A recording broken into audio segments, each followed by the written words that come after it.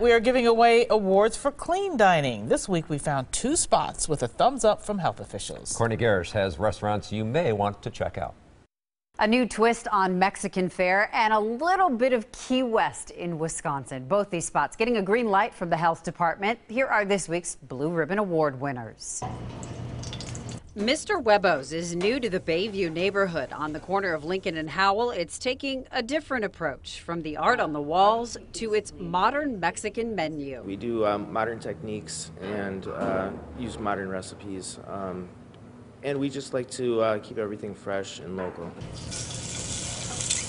Chef Jeremy Hoke has a strict approach to cleaning. My policy is clean up one mess before you make another. And he holds employees to that motto. Once an hour, I have everybody stop what they're doing and actually take 5 minutes and clean their station.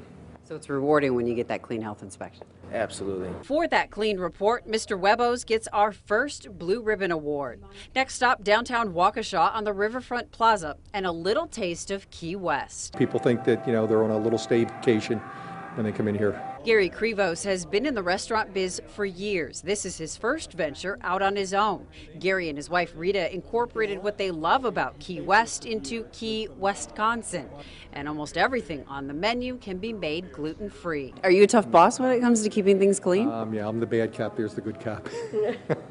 And that approach is paying off. You actually had 2 clean health inspections 2 years in a row, so we wanted to give you the Blue Ribbon Award. We appreciate it greatly. We check health reports every week, but we want to look out for you. We know you eat out at these restaurants every day, so we want to hear from you. Tell us if there's a restaurant you think needs checking out. Let us know at TMJ4.com. You ask, we investigate. On your side, Cortny Gerrish, today's TMJ4. Cortny, thank you very much.